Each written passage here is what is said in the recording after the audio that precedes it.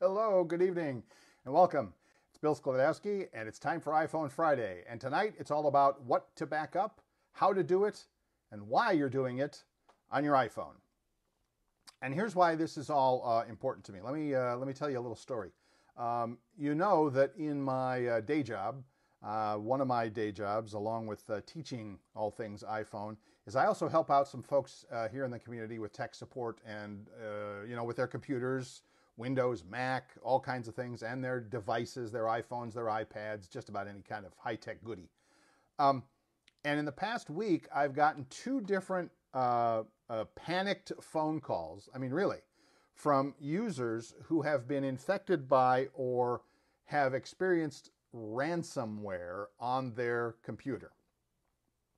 Now, the good news is this is not really something that affects a phone, or an iPhone at least. I can't speak for the other guys. But ransomware, if you've never heard of it, really scary stuff. It's an infection or a malware or some bad guy on your computer that basically locks up your computer so that you, as the owner, can't get to all the important information on your computer. Your documents, your pictures, your videos, your everything is locked up, and you get a message that, if you want to get your stuff back, you have to pay a ransom. And that's just, it's a special place in hell for people like that, but that's another story for another day. So while this isn't really something that's going to affect your phone, I did want to mention this because I know that so many of us, along with having our iPhones and our iPads, also have regular computers. My house is full of them, and I'm sure you've probably got one as well, if not more. So let me just leave you with this message, and that is a legitimate company, a legitimate software company. Microsoft, and I'm not picking on Microsoft, I'm just using them as an example. Microsoft is never, listen to this carefully, please. Microsoft is never going to call you and tell you, oh my gosh, the sky has fallen, we need to connect to your computer to be able to save you from some catastrophe that's coming, okay? That will never happen. So now that you know that, don't ever, take any kind of an action on a phone call like that, because they call you. They actually call sometimes. Sometimes it comes through an email, sometimes through a phone call. It doesn't matter. It's never legitimate. Never legitimate. I'm being super serious here, and I know you're probably not used to that from me. But I've seen it, like I said, a couple of times this week, and it's not the first or second time I've run into it as well.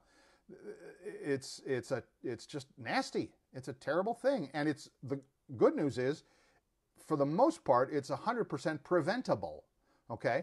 So just never take action. No company is going to email you and say, we need to get into your computer and connect, or you need to download some software to save your computer from some bad news or something like that. But I've heard it done over the phone as well. And there are ways, I mean, you've watched you watch these conference calls or Zoom calls or whatever, where people connect their computers and they talk and all that sort of thing. It's easy to do. And it's easy for, once someone is connected to your computer, to infect it with a virus that can make this happen on your computer. So I'm going to calm down now. I'm going to calm down now. And I'm going to be okay. Don't ever let that happen to you, please. I want to, make sure you're okay here. All right.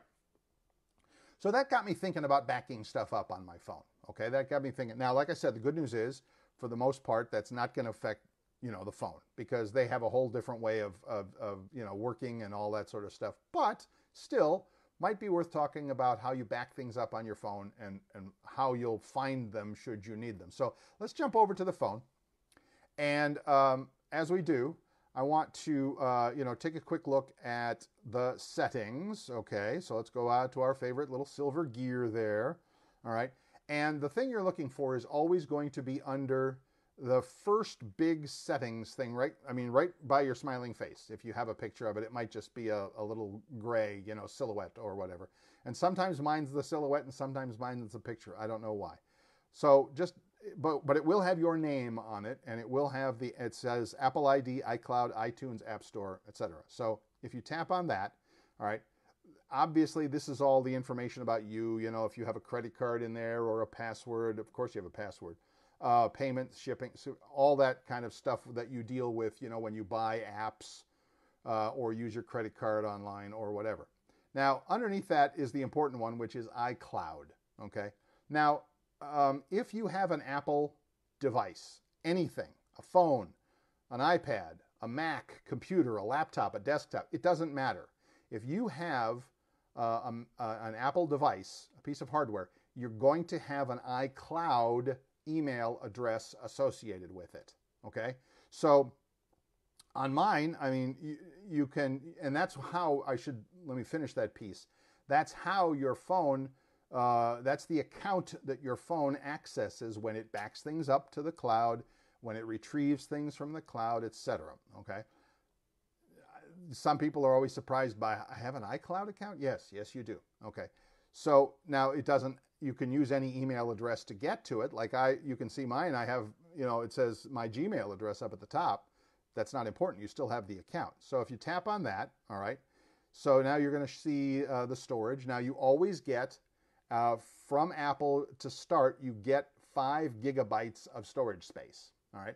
You can pay, like I have done, it's $1 a month, to move that up from 5 to 50 gigabytes of storage space if you need it. If you don't bother.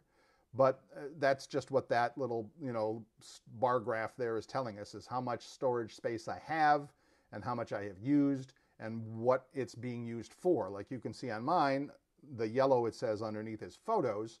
So most of the space that I'm using for storage is for photos, okay? So here's the important stuff down below, which is apps using iCloud. And you can see that just the photos has an on or an off switch. And if you have it turned on, basically what that means is every time you take a photo with your iPhone, that photo gets uploaded to the cloud and is available to your other devices. So if you have an iPad and an iPhone and a Mac computer, if I take a photo on my iPad or on my iPhone, it's going to show up on the other devices immediately. Very cool, very helpful, okay? So usually that's on, and that's fine. Now there's also the Google Photos app, which also backs up photos. It's another story for another day, but I'll get on with that. The other ones underneath are all the apps that are using some of your storage space on iCloud to back themselves up in the cloud. Now, why is this helpful? Let's say, God forbid, something happens to your phone. It's 4th of July weekend. You jump into the pool with your phone in your pocket, and maybe the phone, or, you know, you drop it on the patio deck or something like that, and it just is, you know, destroyed or, you know, unusable. Let's put it that way. If you get a new phone, all right, you can use your iCloud account basically to reach out into the cloud and pull back all the information that was on your previous phone, and it automatically gets sent to your new phone. And it's yes, there's a little bit of work to, you know, sign back into some of the accounts, but everything that was there comes back, and, you know, all of your, you know, contacts and email messages, and your, in my case, your, you know, notes and my news and the stocks, all the things that are on this list over here can be backed up and put back on your new phone in just a few minutes, and you're safe. Now, obviously they toggle on and off with the green switch, the same we're always used to. Now, you might notice that for me, I have mail and contacts turned off, okay? Now, why is that? Well, I'll tell you, and it might make a difference for you too. In fact, I'm guessing that it might. And that is, if you use an email account that also has its own cloud-based system, right? That your email and contacts are going to be out there on that system rather than on the iCloud. They can be on both, and that's okay. You can do both. But it might cause some problems, especially with contacts. I've seen where you get like two of everybody, 3 of everybody, of all your contacts, you know, they start to multiply. And what happens is that, you know, it's backed up on one system, and then it goes to another, and then it just starts, it becomes all right, that's crazy. If you have a Gmail account, if your email address ends in @gmail.com or Yahoo or AOL, God forbid, or, sorry, AOL people, but, or Outlook or any of those, okay? Those services all are their own cloud-based service. So all my Gmail is out there on the Gmail cloud. All of my contacts are out there on the Google Cloud, etc. So I don't need to back them up to iCloud and waste space and also risk the possibility of things multiplying crazy, right? So I can turn off the backup here on the phone, knowing that Gmail or Google is also doing its job backing up the things that it has of mine: email, calendar, and contacts, okay? So that's why you can turn those off safely here on your phone. All right. Now, how do I know what my account is? Well, if I go back to settings, push the camera button there. If I go back to settings and I go on the home page of settings, you can always tell it's got the big settings up at the top. Scroll down to where it says passwords and accounts. See the passwords and accounts with the key there? Tap on that and you will see all the accounts that are on your phone. And what do I mean by accounts? Well, I have a Gmail address, I have an iCloud address, I have a Yahoo Mail account. All of those are on my phone. All right. And if you look carefully, it might be hard to see, but for example, under Gmail there, I'll bring that up a little bit. On Gmail, it says right under it, Mail, Contacts, Calendars. And if I tap on it, I can see, oh, look, the mail and the contacts and the calendars are all turned on here in this Gmail account, which means, again, if something should happen to my phone and I add back the Gmail account, all right, all of my mail is preserved, all of my contacts are safe, all of my calendars are still out there and I can still get to them and I haven't lost a thing, all right? So with that in mind, you can check on your accounts here to see what is going where or what's coming from where. Like I also have an Outlook account, Bill Sklodowski at Outlook.com, but the only thing I use it for is mail. And so that's the only thing that's turned on, all right? Now, I also have a Yahoo account, and the only thing that's for is email. So cool, all right? As long as my, contacts and calendars are going somewhere in the cloud, I'm safe. Now, if you're one of those people, and there's people out there like that all they have is the iCloud account. They don't have a Gmail account. They don't have Yahoo or AOL or anything. Their email address is iCloud, right? Then yes, you're going to have to, under settings on your phone, you're going to have all of these turned on, the mail and the, down there, mail, contacts, etc., turned on to back them up, all right? But no matter how you do it, the bottom line is this. Make sure they're being backed up somewhere, right? Because if something happens to your phone, I can replace the hardware. I can replace the phone easily enough. What I can't replace is my contacts. And I've probably got 500, 600, 700 contacts in there, right? Some people, if you're in business, I know business people that have thousands of contacts. And if you were to lose those, that would be a catastrophe, okay? So make sure they're being backed up somewhere. And if that's Gmail or, Google, Gmail, same thing, that's fine. If they're being backed up to Yahoo or AOL, that's fine. But if all else fails, you can also make sure they're being backed up right here to iCloud, all right? Again, this is the why. Why am I backing this up and how am I doing it that we talked about earlier, okay? So that's going to do it. I wanted to keep it short and sweet and simple for the day. If you're going to go out and watch some fireworks tonight, be safe out there, okay? But in the meantime, let me just remind you that, let's jump back over.